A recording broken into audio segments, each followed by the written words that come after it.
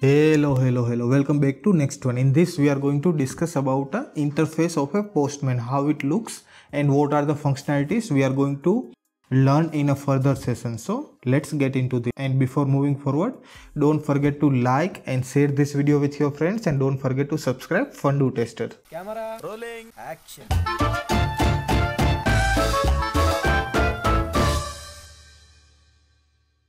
Basically, during the testing or during the development phase, what are the things we are going to do? So first is an entry level thing. First we have to import the APIs into the Postman.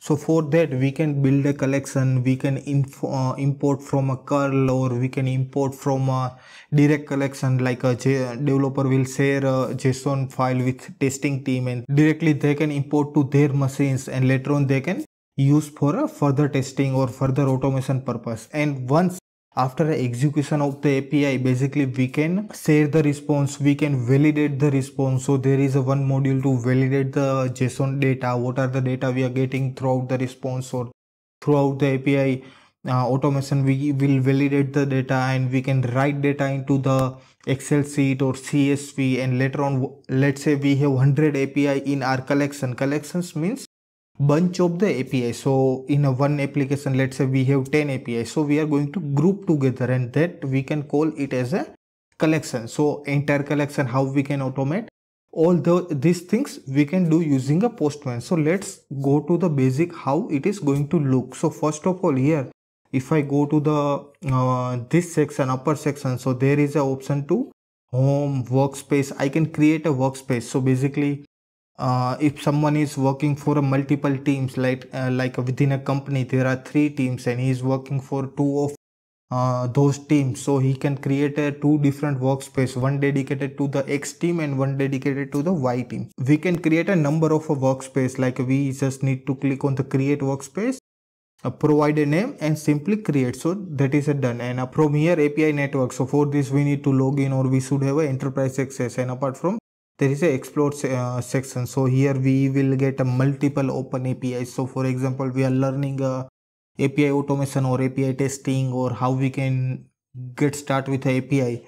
Then there are multiple free APIs collections are available. So we can basically fork the collection, and we can try how it is going to work. If I go to the again home, so here there is option to collection, APIs, environment, mock server, monitor. So these all are the basic functionality as a tester or as a developer we are going to use. So mainly will be the collection. So how collection is work, basically if we click on the here plus icon here this side, so create a collection. So for example, here I am going to create a collection for a YouTube. So YouTube testing tutorial, or a YouTube API, a YouTube Postman tutorial, and collection is been created. And later on I can create a multiple folder inside this collection. So for example, let's say I wanted to add a request, add a folder, or share with someone, move, or export collection. So everything I can do here. So let's say for example, I'm going to add one folder, and I'm going to give name as a cart functionality. So this is a cart folder, and beneath that I can create a one more folder. For example, let's say XYZ functionality. So I can give any name, and I can create a multiple folder, and I can group my APIs together. And for example, this API we discussed last time. So if I want to save with particular folder, then I simply need to save request to a collection. So there is option to save. I just need to select this, basically a collection. So this is the collection name. And if I click on this, I will get it folders here. Let's say for example, I want to save inside the cart. So I simply click on a cart, and then I can give a desired name. So for example, let's say this API name is a get user. So I can give a name, and then I just need to save. So now you can see, if I close this request, and again I wanted to re-trigger this request, so simply I need to go here and simply click on this. So I will get ready-made everything.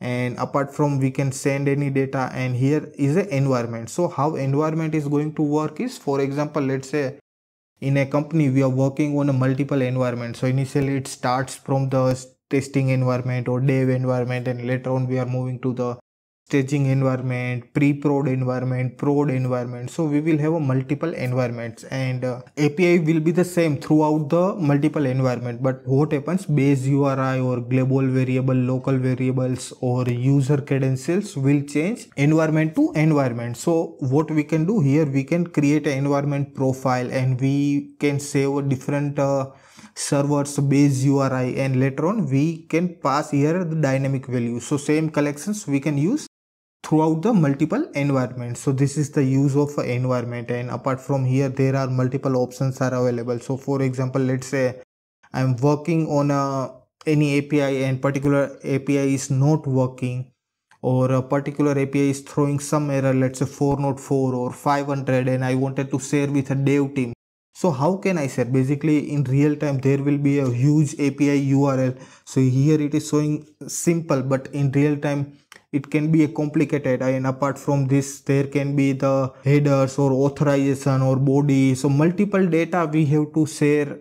So instead of that, what we can do, we can simply copy this call. So there is an option copy snippet. We can copy this snippet and basically we can share with a developer team. So for example, let's say I have copied this snippet, and later on I am going to, just for understanding purpose, I am going to delete this request. And now consider I am on a dev machine and dev wants to debug this API. So what he or she can do, simply he will go to the import. Here they can simply paste the curl and simply I can see API is here. So here there is a new, so here I can build a HTTP request, collections or environment. I can simply build, or I can simply import the data, and apart from there is an option of import. So here I can import a files or a folder or JSON file. Like if I wanted to export this, for example, let's say there is an option to export. So simply I need to export this and export, so it will save somewhere. So it will ask where you wanted to save. So for example, let's say I'm going to save to downloads folder. I'm saving the data, and now I wanted to share with someone. So what I will do, to just for a demo purpose, I'm deleting this collections. So now there is no collection on my Postman, and later on I just simply need to the import files. Here I have YouTube Postman collection, and simply I need to click on the open. So now you can see entire Postman collection has been imported here, and simply I can start triggering the request. So this is how it is going to work. Pretty much we have discussed all the basic options and functionality. Apart from there are, along with each and every API. So for example, I'm going to hit the post API. So there are multiple options are available basically. So parameters, authorizations, what kind of authorization I am going to pass, headers, body, and apart from for example, which type of body I am going to pass. For example, let's say I have raw data, so it is again going to ask text or XML. So all these things we can define and we can trigger the request. So this is the basic, very basic level of area that we are going to touch, or everyone is using. But apart from that, there are many more functionalities. So I will try to explore all such areas that we are going to use in an industry, and how we are going to leverage a very beautiful tool which is a Postman. So in next session we will start working on a basic APIs. I hope you liked the video, and if you have any doubt, feel free to ask me in a comment section, and don't forget to like and share this video with your friends, and don't forget to subscribe. Fun Do Tester. See you soon with next session.